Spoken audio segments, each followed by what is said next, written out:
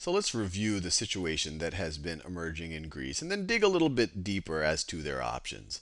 So as we saw in the last video, Greece was spending a lot more than it was bringing in tax revenues than its revenues. So it was running these deficits, and year after year these deficits were piling up, and the national debt was increasing.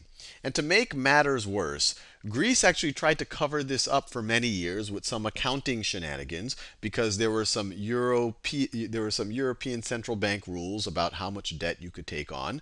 And so it was trying to not trigger those rules while still being able to take on more debt so that it could fund this spending right over here. But then in the last few years, it became clear the shenanigans were cleared up. And when they were cleared up, one, it made people realize that, wow, that was kind of shady what they did. But on top of that, they had a much larger government public debt burden than people thought. Larger than thought. And the combination of the two, the combination that this country was actively trying to kind of not make its obligations apparent to be transparent to the markets, and on top of that, that this debt burden was so huge, and made people wary of whether the company would actually, or whether the country would actually be able to fulfill its obligations. So investor trust. When I talk about investors, I'm talking about the people who would invest in Greek bonds. So essentially the lenders to Greece, their trust went down and they expected higher interest. So they expected higher interest from the Greek government, and that made things worse. Now not only did they have to keep spending on all of their entitlements, but now the cost of funding that existing debt that they already had and any new debt that they had to do to keep spending at that rate, the cost of that debt itself went up. And that only kind of added fuel to this ballooning debt problem. Now in the last video we explored a couple of options. In particular, we said, what about austerity? What about the situation where you just really, mainly you could try to increase your revenues or slash spending, but people really try to focus on the spending side. What if we really just tried to slash the spending in a very severe way, really just cut straight to the bone? Well, there's a couple of problems there we thought about. One problem was that it's not popular at all. It's not popular at all. And then the bigger problem is you're already in a recession, and and this could make the recession more severe. Recession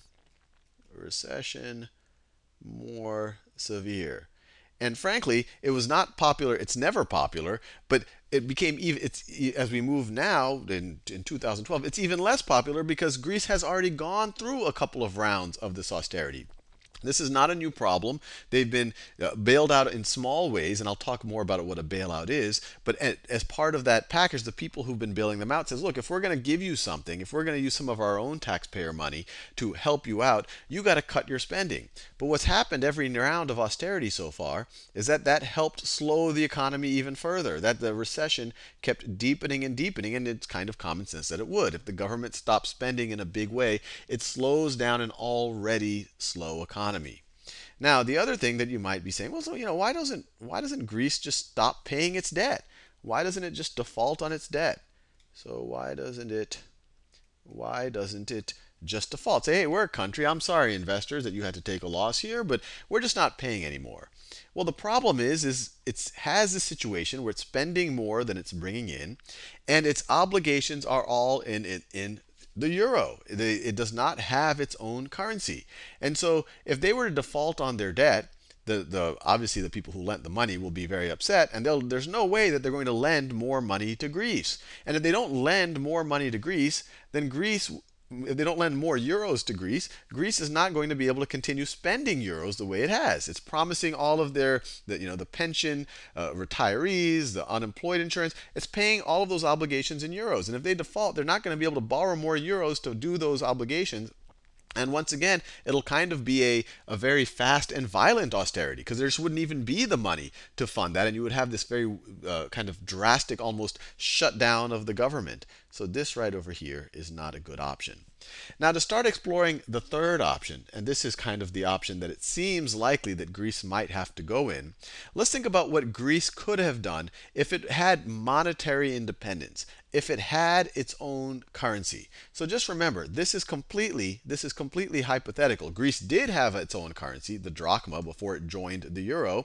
But let's think about what it could have done in this situation had it actually if it actually did have its own currency. And it's not cut and dry here because Greece was actually able to, and historically, borrow at very cheap rates because it was part of this eurozone. But let's just think about it if it was in this situation, what it could have done if it had its own central bank. So this is some of the stats from our last video. And if it had its own central bank, and let me make this very clear, this is all hypothetical.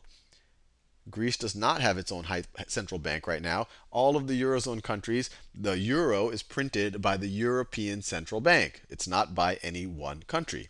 But let's say, hypothetically, let's say that Greece does have a central bank. So Greek central bank that prints its own, let's call it the new drachma. And so that Greek central bank in this type of a situation could just start printing drachma. It could just start printing drachma and essentially use that drachma to buy government bonds. So it could buy government bonds. So it's essentially printing that money, and when it buys government bonds, it's lending it to the government. It lends to the government.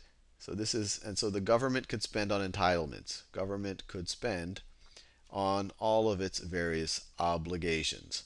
Now, that might seem very convenient. Essentially one part of the government or something pseudo associated with the government prints money, essentially lends it to the government, funds its obligation. But the immediate thing you might say, well, hey, if you just print currency like this willy-nilly, won't this right over here lead to inflation? Inflation. And the simple answer is it probably will. But that actually might be the solution if you're in a conundrum like what Greece is in. First of all, inflation might not be so bad. It's right now the country is in a deep recession, so there's all this extra capacity, so you might even have a little bit of a price cushion.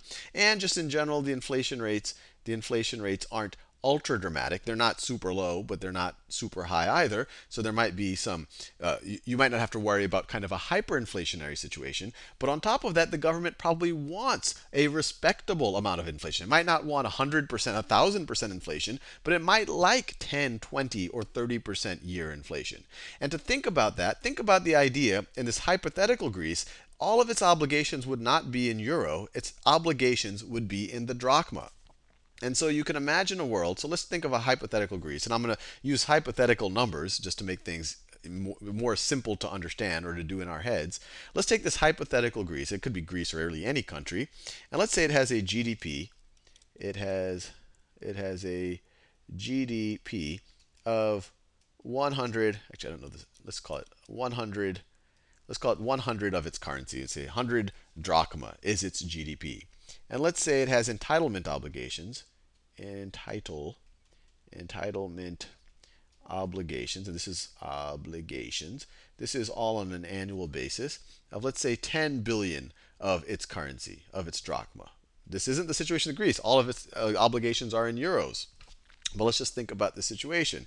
And let's say that on top of that, it has debt obligations. So the total debt, the total value of debt, let's say that it was, I don't know, let's say that it was another 150 billion of its currency.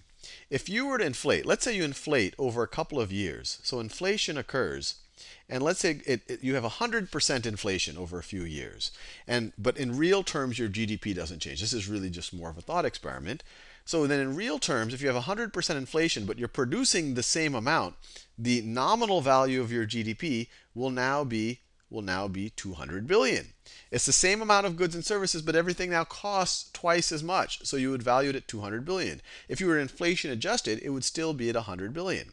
The good thing, and it's very seldom that you use inflation in a good context, but what would be good about Greece in this situation is that these entitlement obligations, they would still be 10 billion. You're still going to say, I'm still going to pay you 10 billion, even though that 10 billion is going to buy people half as much. That is much easier to do politically than telling people overnight that I'm going to reduce your pension by half.